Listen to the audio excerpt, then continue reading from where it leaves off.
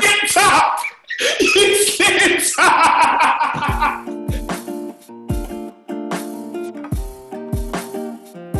Yeah, man, it's your boy, I'm Philly, and we are back with Guess the Player.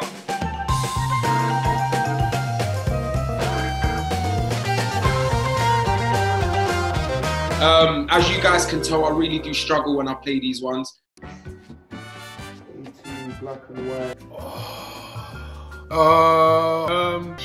Shoot, it's not the person I thought it was. Hopefully today it goes a lot smoother. So, player, you there? Yep. How are you? Good? Very good, thanks. You? I'm good. Okay, first things first. First and foremost, what shoe size are you? 8.5.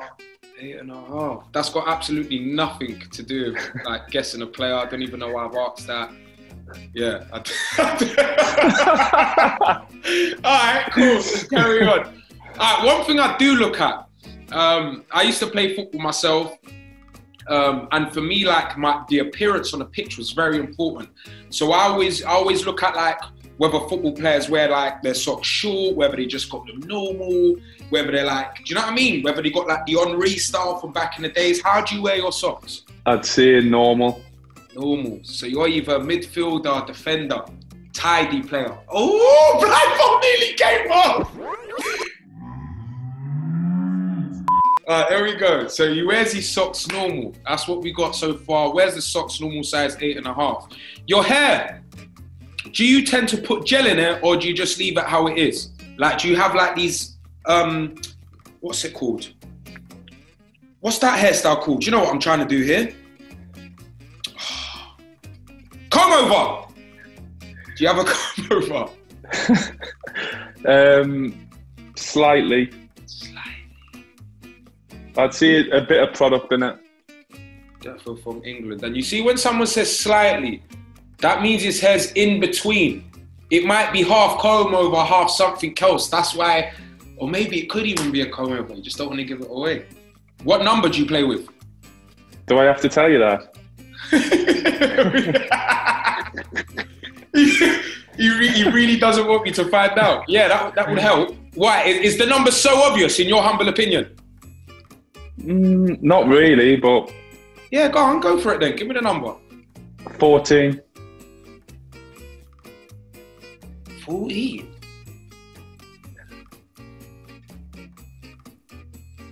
Might even be a striker then.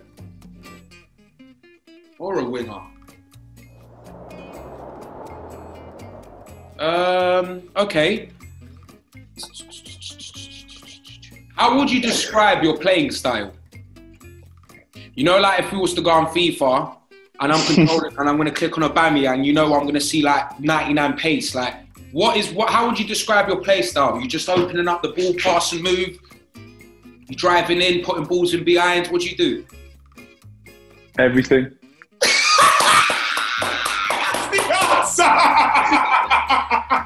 That's the right answer! Yeah, the gaffer might be watching this. You hear me? All right. He does everything, he says. Right then.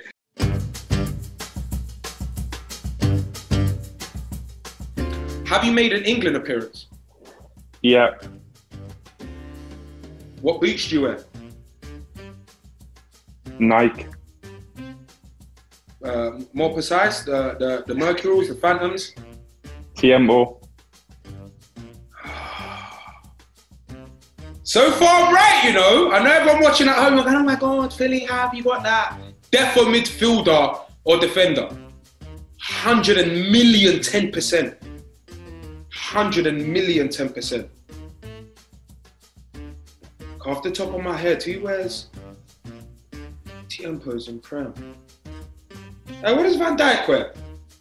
I'm not saying you're Van Dijk, but I'm just saying, just out of curiosity. I'm not sure. Who does he play for? Who? Van Dijk. Who does who play for? Van Dijk. You're taking the flipping pee-pee. Van Dijk is, in my humble opinion, the best defender in the world. I think we all know who Van Dijk plays for. Yeah, well, he doesn't play for England though. Yeah, where's he from again? He's Dutch, innit? Yeah, I think. No, you said yeah first. Slipped up! You slipped up! How did you not hear that at home? But yeah, I think. I got ya! So say no more. Look, this is how you're giving it away. I know that. Yeah, that's it. I know Van Dijk plays for Liver. And you seem to answer that too well about Van Dijk. So my guess is you play for Liver. Cool. And if you do, congratulations. What game now? What game now? What game now? Yeah, if you was a Liverpool player, you would have been like, oh, my guy, thank you. Like, I don't know. Thought I'd get a reaction there. Unless he's just muted the mic or something and he's loud. I don't know, my imagination's going wild now. All right, so let's round them up. What have we got? Where's the socks normal? Size 8.5. Where's 14? Tiempos. England appearance. Does everything. Puts them in behind. Sprints, pass, turn out. Short, long. Oh my God. Look, this is how I'm going to get you. This is how I'm going to get you. Watch how smooth I do this. Have we met before? Possibly. My brother Jordan! Jordan, I know it's you. Tell me it's you. It is me. Jordan!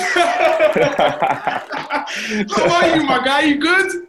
Yeah, very good, mate. How are you? Last time we spoke, man, it was crazy. Do you remember our conversation? Yeah, yeah. I remember that. Wasn't that long ago, was it? You and Joe on the same day. And where was we at then? What was the sort of things we spoke about? I think at that point you won the Champions League already, didn't you? Yeah, I think it was just after that, wasn't it? And it was just a case of like pushing hard now to win the Prem. How does it feel? You've cried twice in a year. I witnessed you cry twice this year, bro. how did it feel? Emotional. Yeah. Obviously, I know they're as big as each other, but did one trophy feel more special than the other, Jordan? Oh, and why is so? I think different reasons. You know, I think obviously Champions League was a huge moment and such a special moment not only for me but for the team, for the club. To get over the line and win a major trophy was massive for us. You know, so that was. And the way we'd done it, the semi-final with Barcelona and then the final against Spurs, I think was incredible, really. So it was really emotional and really special, that one. But then Premier League obviously is something that the fans have wanted for a long time, 30 years waiting. So that's so special to be able to give them that after so long. So I wouldn't be able to choose between the two. At the time that you won the Champions League, I mean, did that, like, you know, as the skipper, did that give you more hope that you lot could really win the Prem? I mean, you've won the most difficult cup in Europe, and then, do you know what I mean? Like, I think it gives confidence and it gives you a taste of the success to make you want to get back there and achieve it again. Definitely. But I've always had the confidence that we're good enough to win the Premier League. If you look at the season before that, you know, finishing on 97 points was an amazing season for us. And to not win it was tough, but it just showed you how good City were that year.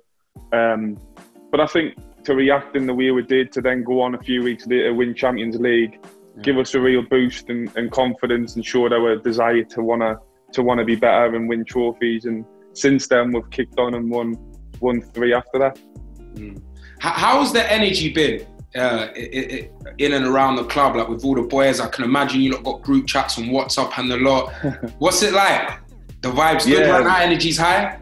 Yeah, of course, you know, I mean, it's been like that for a long time, to be honest. It's great bunch of lads, great dressing room. So the energy is really positive, really good, as it always is, to be fair, for a long time now. And Jordan, I have to ask, in your opinion, who has been a standout player in the squad? Oh, I don't think I could give you an answer, because I feel like the whole team, the whole squad has been so good and so consistent that I don't think it's down to one individual, and there's been one individual standout. I think we've been so good as a collective, and you look across the team or across the whole squad, and there's so much quality, so much talent, that for me it will be eeny, meeny, miny, mo. Makes sense, makes sense. Good answer. See, that's a skipper. That's why he wears the armband. Jordan, you've won the Champions League, you've won the Prem. Where do you go from here as a team and on a personal level? What's the next steps? Well, it's to continue to improve. You know, we still feel as though we can get better, we can improve on this season, of course, and that's what we'll try to do. We'll keep working as hard as we possibly can, try to improve, follow what the gaffer wants us to do, and hopefully that leads us to more success. Because, like I say, once you've had that taste of it, you want it again and again and again, and you need to keep that hunger and that desire to want to keep going and win more trophies. And I feel as though we've definitely got that within the squad. When you was younger, did you actually ever imagine winning a Prem and a Champions League? You dreamt it. Certainly, I dreamt it. You know, Champions League, I can remember going when I was really young, at Old Trafford, Juventus v Milan, Champions League final. And of course, one day you wish that you can be there playing and obviously win it. So in Premier League is something that I've always dreamed of winning. So of course you dream of it, but to actually do it is two different things. So yeah, I just feel so lucky and so honoured to be part of this team and what we've achieved over the past year. And like I say, hopefully we can just continue to grow, continue to want more and give everything to win more trophies in the future. Also, Jordan, at one point, I remember when we were speaking before, you guys were in a very good position in terms of the league. It seemed quite comfortable. At that point, I must admit, I was convinced you guys were going to win. Did you not let that thought even come into your head, the fact that you have won it already, or did you just try and stay humble and focused? What's that like, knowing that you're so close but at the same time so far? Yeah, that's a challenge, you know, when especially if outside noise is speaking about, if we've already won it at certain points of the season. But as a player and as a team, I felt as though we dealt with that situation really well. The focus was always on the next game, and that comes from the manager, you know, and the leaders within the team. The focus was always on the next game, and for that 90 minutes, that was our cup final. We'd give everything. And then once that was done, we'd move on to the next one and keep the focus to each game rather than thinking about the end goal. And because you can't affect that now, you know, the only thing that we could affect was each game and that 90 minutes at that time, and that's the way football is, and you can't focus too far ahead. Yeah, I think that's very good advice, not even just in football, I think just like in life in general, one step at a time. There's that saying as well, one brick at a time. Well, Jordan, I want to say congratulations on winning the Champions League and the Prem. You have fulfilled your childhood dream. I'm buzzing for you, bro. I want to wish you all the best for next season, and all the lads as well at Liverpool. Most success as well for next season. I've been your boy, Young Philly. He's been Jordan Henderson, the Premier League champion. We are over and out. Make sure you comment, like, and subscribe, and then turn on that little bell, because that way you get like an email when we've uploaded a video. Go do that now.